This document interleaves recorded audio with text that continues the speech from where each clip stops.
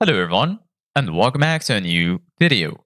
In this video, I'm gonna show you guys how you can fix Cloudflare proxy error in Shopify. So if you guys want to learn how to do it, just follow the steps that I'm gonna show you. A Cloudflare proxy error in Shopify typically occurs due to misconfiguration in the DNS settings or an issue with the Cloudflare's integration. Cloudflare acts as a proxy between users and your Shopify store, and errors can disrupt the flow of traffic. Here are steps to troubleshoot and fix the issue. First of all, check the DNS settings in Cloudflare. If Cloudflare is misconfigured, Shopify may not work as expected. Follow these steps to check the correct DNS settings. The steps to check that, first of all, is logging into Cloudflare.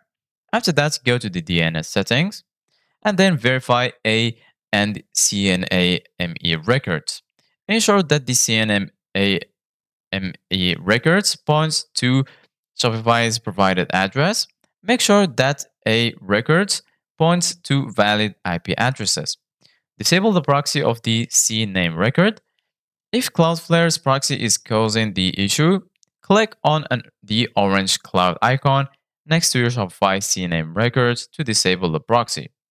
The cloud should turn gray, indicating that the traffic is no longer routed through Cloudflare.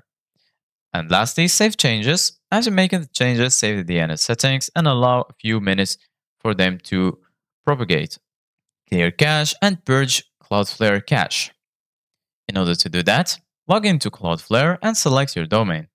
Go to the caching section on the dashboard and then click on Purge Everything to clear the cache for all files on your site. Wait a few minutes and then refresh your Shopify store to see if the issue is resolved. So this is it guys for today's video. Thank you guys for watching. See you guys in the next video.